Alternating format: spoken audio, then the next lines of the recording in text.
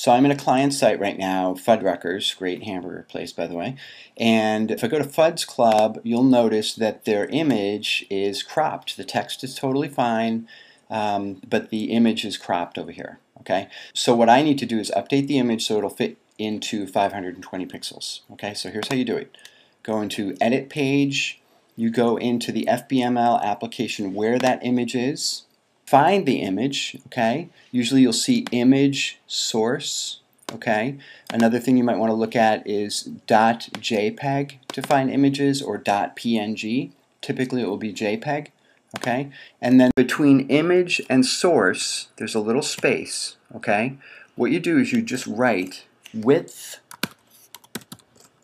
equals 520px in quotes.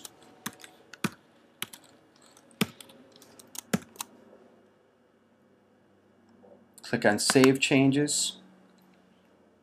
We'll go back to the Facebook page, click on Fudd's Club, and it's now resized.